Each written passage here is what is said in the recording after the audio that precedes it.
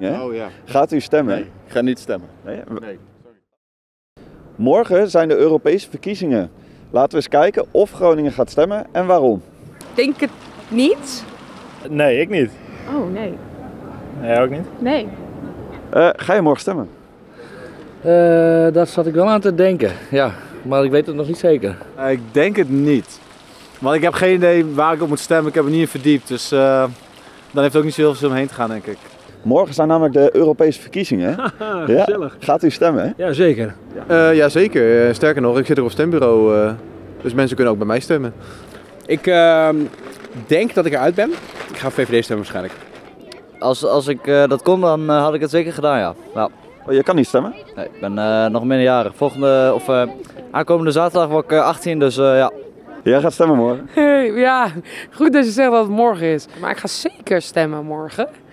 Ja, anders hebben we straks 1/4 PVV. Dat willen we niet. Dat gaan we niet doen. De meeste voorkeur gaan wel naar Vorm voor Democratie. En ja. Waarom? Thierry Baudet, groot fan? Nou ja, groot fan. Die dingen die hij doet en zo, dat is wel echt... wat ik mooi vind en goed vind, zeg maar. Ja.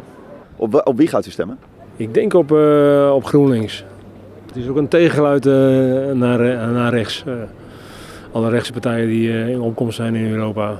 Er zal een verdeeldheid in de maatschappij alleen maar doen toenemen, denk ik. Dus mensen gaan meer tegenover elkaar staan, denk ik. Dus, We hebben al genoeg mensen gesproken die er ook niet vanaf willen stemmen, maar die gaan ook niet stemmen. Wat vind je daarvan?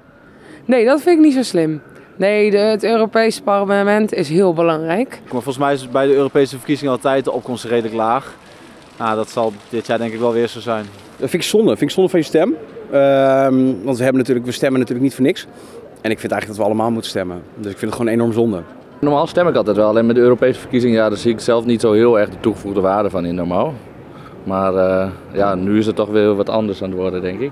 Ik ben nooit zo met het stemmen geweest. Ik heb 1 keer gedaan omdat ik dacht van nou, ik ben 18, laat ik het eens een keer proberen. Maar verder, ja. Ik ben er ook niet heel veel mee bezig. Maar ja, je hebt gelijk. Ik heb er wel een mening in, maar echt stemmen doe ik niet. Ik zou vooral zeggen, ga lekker stemmen. Want er valt echt wel wat te kiezen. En dat heeft zeker effect voor iedereen. Dus misschien nog even inlezen.